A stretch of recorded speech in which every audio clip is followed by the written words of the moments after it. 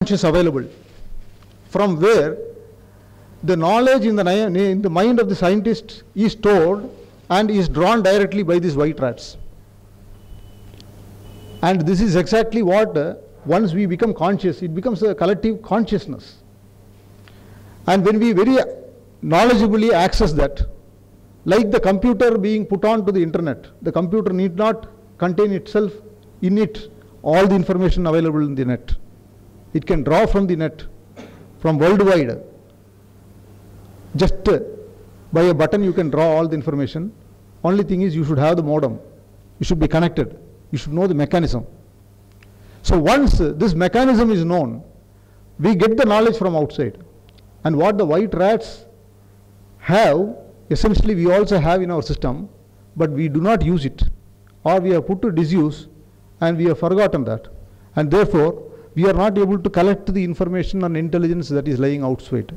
And we are so much bothered about our intelligence. We think that knowledge is power, and this knowledge is what we gain only and keep it in our mind, and we gather it, and only this we think is our prestige and our identity, and from that we proceed. So what happens? Out of ignorance, because what we have is out of a very small knowledge, very minuscule of what is totally outside, and with that we proceed. So we lack the knowledge of the overall things. In the central excise, that is one thing that has happened. Because of being called a uniformed service, again we have proved that there is no uniform anywhere in statute, in record. No order exists where uniform is prescribed. Only the allowance is given. By virtue of calling ourselves uniformed, we were insulated from the rest of the central government community. We failed to understand from their experiences. We failed to draw the knowledge which is available with the other counterparts in the other departments, and as a result we have been poorer in our lifestyle, our living conditions, in our rights being fought for. And unless these things are understood, we will not be able to make the progress for the next course. So first, as an organization or as an individual, we will have to realize where we lack, what has to be corrected. And then only we will be able to contribute, even when this governance is going to be where it is participatory. We will be in a position to participate in the governance only if we are equipped for that. If we are not equipped for that, any type of governance which is going to be imposed upon us will be again taken away by a few individuals who are having vested interests, and they will only see to it that any policy or program is devised according to their requirements.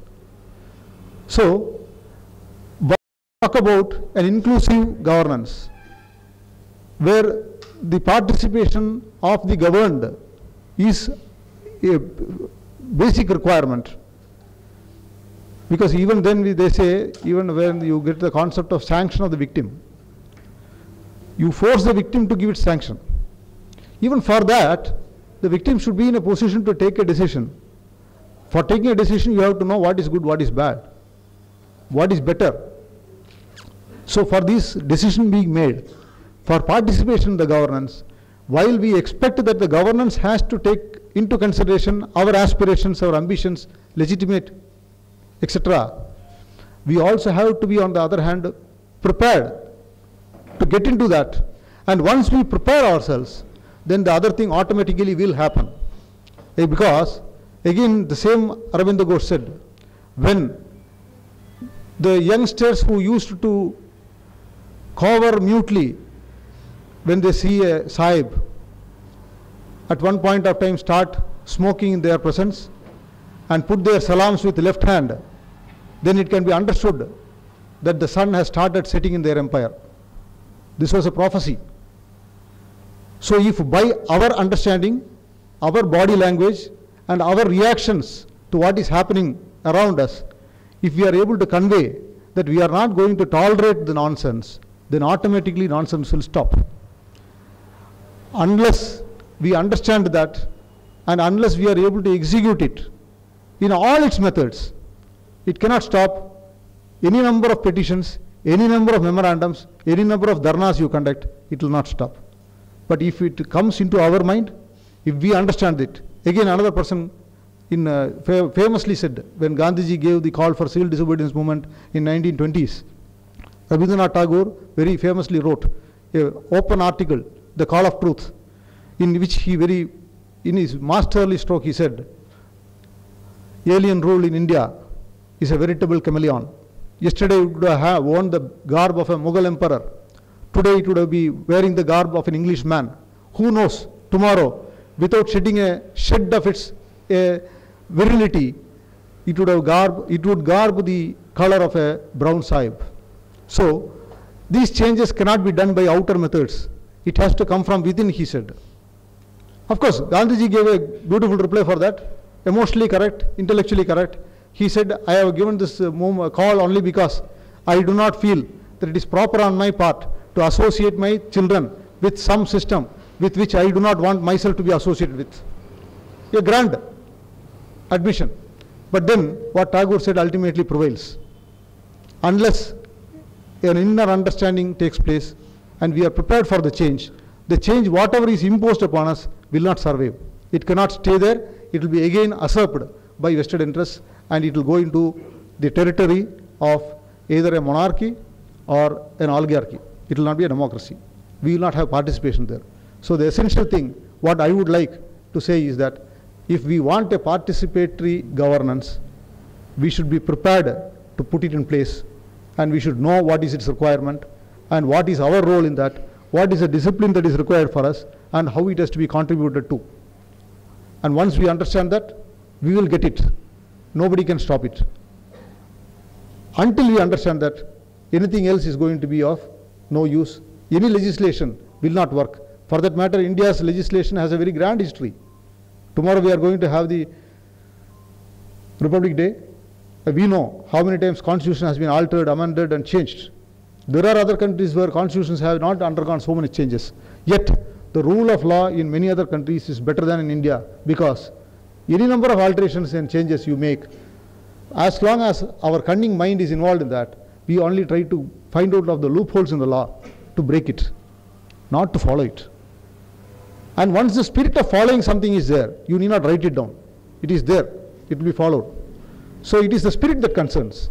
It is what that matters. And as long as it is not there, we will not be able to achieve anything. So we will have to find out what is the spirit. What is the spirit required of a cadre? What is the spirit required in an association? Accordingly, we will have to put our program. And if you engineer the program according to the spirit of the body, then things will automatically work. Now we have been all along doing it in the reverse fashion. From the body we go into the spirit. That will not work, because we will endlessly waste our time in trying to find out what it is, why the body lays there decaying. So I am very happy that for this inaugural session, though I suggested to Comrade Ajit that there are many other veterans like Comrade Unikrishnan to deliver such a lecture, he said that after this body took over in the shape of an All India Association, I happened to be the president at that time and subsequently Secretary General. So he said that all the organization office bearers, if they are there, it will be very nice. And as a matter of fact, as I said, Nagpur also, because I had a special affinity for this place, I thought, okay, I'll come. And I hope whatever is said, because from my experience, I do not feel that by lectures or saying anything or by articles alone, things will be changed. But if by having a discussion on this, having an open thought on this, at least if a few of us are able to get into the mindset of thinking of what should be done, how it would be arranged, what benefit could be achieved by a collective, disciplined approach, knowing what we require and what we stand for, I think we will be going a very great way, whether within our department as well as in our personal lives. And I hope in the future, in days to come also, these lectures will be of very great help. And in due course, again, there is another dream that there cannot be two organizations surviving in this department separately as for superintendents and inspectors, because the identities are already merged. It's overlapping. It's only for the requirement of law that there are some posts called inspectors and superintendents. Otherwise, we have seen that in actual working atmosphere, there is no such demarcation or merit in that also. So organizationally also, for the department's benefit as well as the benefit of the people concerned, it is my view that it will be better that both these streams merge and a collective approach is reached. And when this collective approach is reached, again, I would like to remind, because most of us here belong to the pre-2004 generation, we should be remembering that the persons who are coming to the department after 2004 require to be made to understand that a great deprivation has taken place in the form of they are not being given the pension, and as long as that is not fought, and it is a very difficult exercise because all political parties are together in that, in having voted for that. But unless that is changed, we will see that the department will be in another 10 years in very great shambles and ruins. With these few words, I want to give time for the other speakers also, because I should not encroach upon their jurisdiction, and also encroach upon your jurisdiction for lunch at an appropriate time. I thank the present body of the All India Central Excise Inspectors Association, my compatriots and comrades who have come from Calcutta so long, and all of you here in Nagpur. Thank you very much for this occasion. Thank you very much again.